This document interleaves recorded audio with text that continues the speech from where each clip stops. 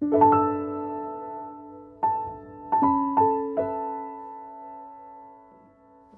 was this my dream to become a Nobel laureate when I was a child? To be honest, when I was a child, I had heard of this prize, and I think like many people, it quickly takes on sort of this mythological proportion. Like a lot of children growing up in the 60s, I had an interest in science and engineering because of the space race. And so I had a lot of toys that fostered an interest in science, one of which I'm going to donate to the museum today. And I remember hearing a scientist speak for the first time who visited my elementary school when I was in the 5th grade. And I think there was a little part of my brain that imagined I might eventually become a scientist. And I think I did have a little part of my brain that dreamt maybe what would it be like to win a Nobel Prize one day. So as a young boy, my favorite subject was mathematics, because mathematics to me was a subject where you didn't have to study very much. If you understood the concept, you understood the concept and it stayed with you. I didn't particularly like courses where you had to take the books home and memorize lots of facts and information. So I loved mathematics initially, and then later when computers came along, I became interested in computer science because I thought that was a way of applying math in everyday life.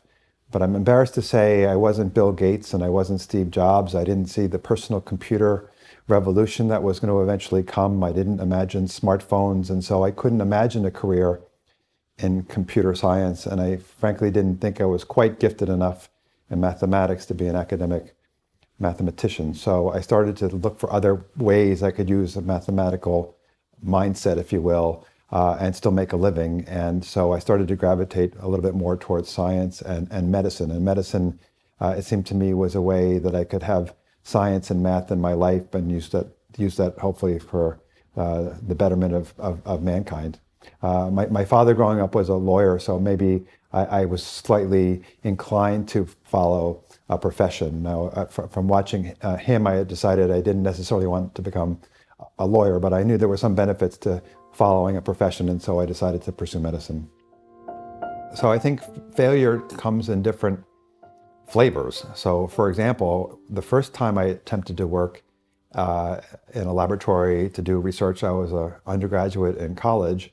And in hindsight, I now appreciate that the project I was given was simply undoable, unimportant, and uninteresting, which is a very bad combination for a young person trying to become a scientist. And then during the last month in the laboratory, I correctly told my professor that by doing a little reading, I had determined that this project would never be completed because it was all based on a mistake of one of my predecessors, a so-called artifact.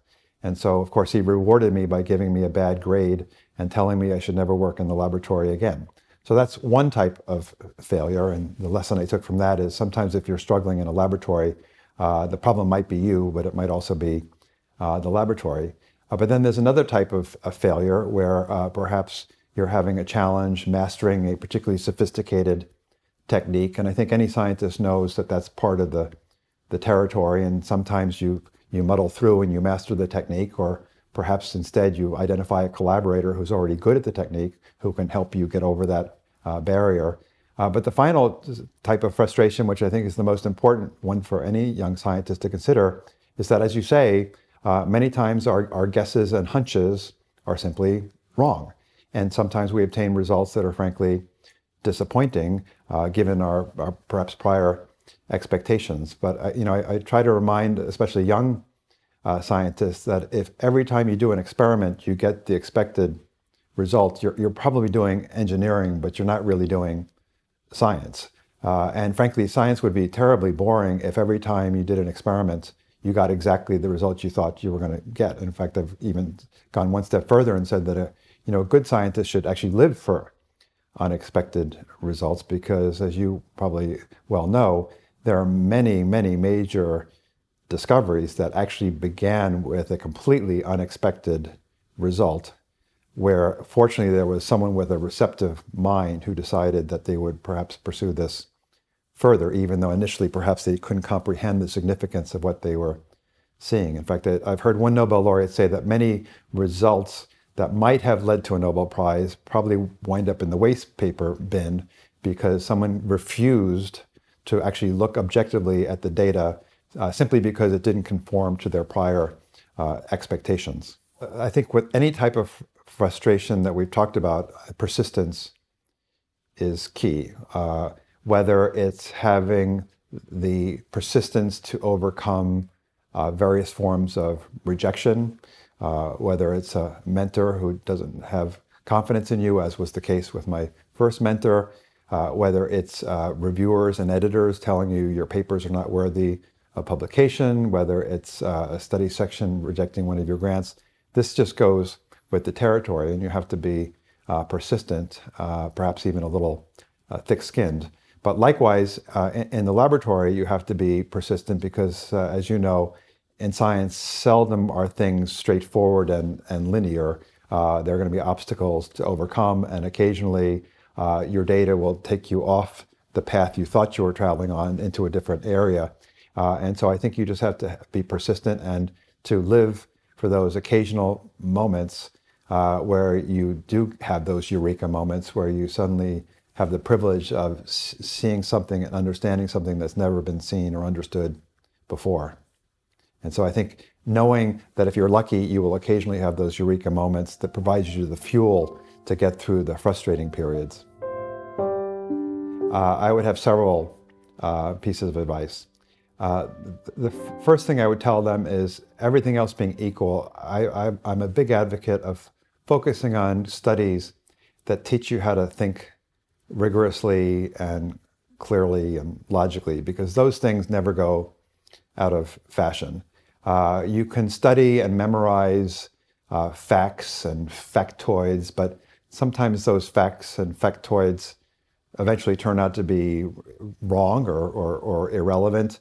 And they're often quite specific to various disciplines. Whereas if you take courses that really train you to think clearly, that will serve you well no matter what you do. So for example, I actually didn't like biology as a young person because at the time, biology was quite descriptive and wasn't particularly mechanistic. And I found that terribly boring, whereas I thought courses like mathematics, computer science, and physics were very good for helping me to think clearly and to arrive at answers that were objectifiably true. So I tended to steer away, for example, from some of the subjects that I found overly subjective. The next thing I would tell them is I think one of the keys to happiness in life is to find something you find so rewarding and so fulfilling you would do it even if you didn't need the money, right? So most people go to work every day because they need a roof over their head and they need food on their table and clothes on their back.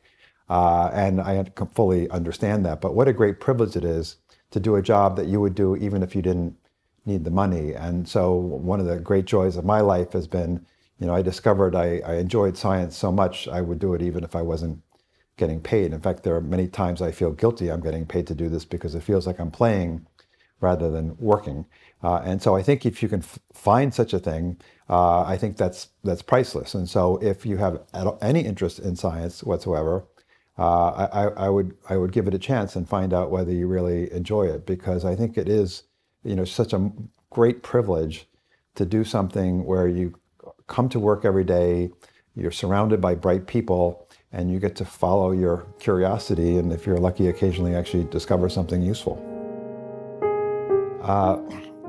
The night before, someone asked me whether I would be able to sleep, knowing that the following morning would be the announcement of the Nobel Prize. And I told them that I thought I would sleep quite well because I thought that the chance of winning was no greater than 1 or 2%, and maybe even that was optimistic. So I said at 1 to 2%, I'll be able to sleep tonight. But at 1 to 2%, I will leave my phone ringer on my bedside table, which I don't normally do. And I went to bed at the normal hour, and I had a very, very vivid dream where I looked at the alarm clock, and the time had already passed when I would have gotten the phone call. So in my dream, I was already rationalizing why this might even be a good thing, and I was happy before, I'll be happy now, and now I can go back to my work without this distraction. And then I unfortunately woke up from my dream and saw that the alarm clock said 2 a.m. And I said to myself, I have to do this all over again and go back to sleep. And then the phone rang at 4:40 a.m. And at that point, first of all, I was again wondering, is this now a dream or is this now reality?